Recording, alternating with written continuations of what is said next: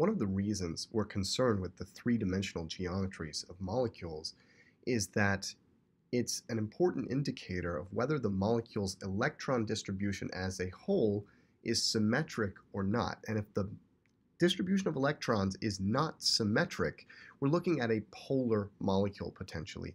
Molecules that are polar have peculiar properties, particularly as they relate to intermolecular forces, as we'll see a little bit later in the course. So here we're going to connect molecular polarity with molecular geometry, allowing us to infer polarity from the three-dimensional structure of a molecule. To begin, I want to return back to the idea of electronegativity and the polar covalent bond.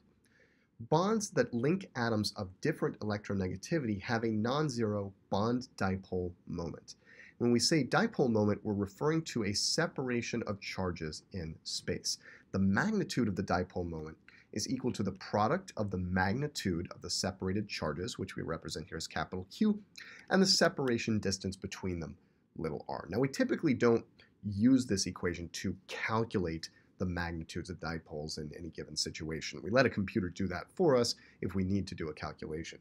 More often than not, we represent the dipole as a vector, pointing from the positive side, the positively charged side, to the negatively charged side of the dipole. And a bond dipole points along the axis that connects the nuclei involved in the bond, the internuclear axis. So notice that these dipole vectors are parallel to the bonding axes of CH and BF here. In these bond dipole vectors, we use the head of the arrow to represent the region of negative charge and the tail of the arrow with a little cross to represent the region of positive charge. And that's true of both of these bond dipoles, which happen to point in opposite directions because of the differences in electronegativity. If you think back to our discussion of electronegativity, you can rationalize and predict the directions of these bond dipole vectors. That's going to be an important skill in predicting molecule polarity. We can also represent dipoles using delta plus and delta minus symbols to show the regions of partial positive and partial negative charge. And these bond dipoles are really the inputs to thinking about molecular dipole moment, the dipole or the polarity of the molecule as a whole.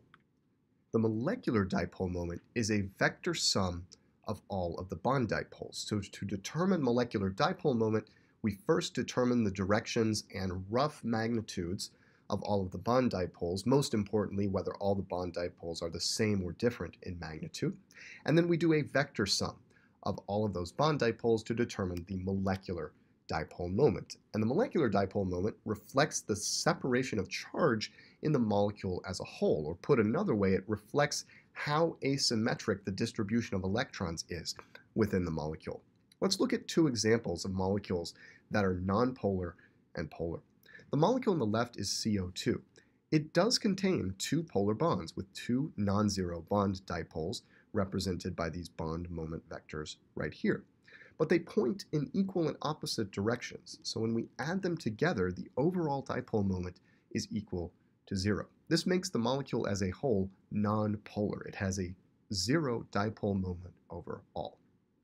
Water, on the other hand, has a non-zero overall dipole moment, since the two polar bonds in water both point in a net upward direction, as it's drawn here, so that the vector sum of the two bond moments is going to be non-zero and pointed in an upward direction. For that reason, and because this is a pretty substantial overall molecular dipole vector, water is called polar. It's a polar molecule with a profoundly asymmetric distribution of electrons, with more negative charge near the oxygen and more positive charge near the hydrogen. Now, it's worth mentioning here that if we're dealing with nonpolar bonds, pure covalent or nearly pure covalent bonds in the entire molecule, we also consider the molecule as a whole nonpolar. And this is the kind of thing that can vary from instructor to instructor, situation to situation, but throwing back to our classification of covalent bonds as pure covalent versus polar covalent from earlier, I'm going to say that if the difference in electronegativity is less than 0.4 for all the bonds in the molecule, you're looking at a nonpolar molecule overall, even if there is a slight bond dipole associated with some of the bonds. So something like a hydrocarbon, propane, C3H8, we're going to think about as a nonpolar molecule overall, even though it may contain some slightly polar CH bonds.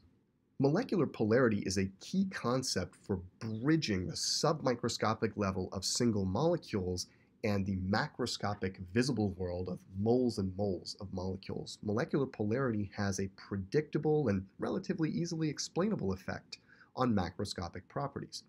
For example, the idea of like dissolves like. Polar substances tend to be soluble in other polar substances, and nonpolar substances tend to be soluble in other nonpolar substances. Like dissolves like. So polarity is sort of correlated with solubility. You can place polar molecules in an electric field and they will be affected by that electric field. They will orient themselves in that electric field. We're seeing that here. These HCl molecules are aligning themselves so that their positive ends are near the negative plate of this capacitor, while their negative ends are near the positive plate of the capacitor when an electric field is applied across the capacitor. And finally, and most broadly, polarity is profoundly related to the strengths of intermolecular forces. Having these partial charges in the form of an overall molecular dipole moment in the molecule opens the door to electrostatic attraction across molecules, what we call intermolecular forces. And we'll explore these in more detail in a future video series and understand how these relate to things like melting point, boiling point, vapor pressure, and other macroscopic properties of solids and liquids.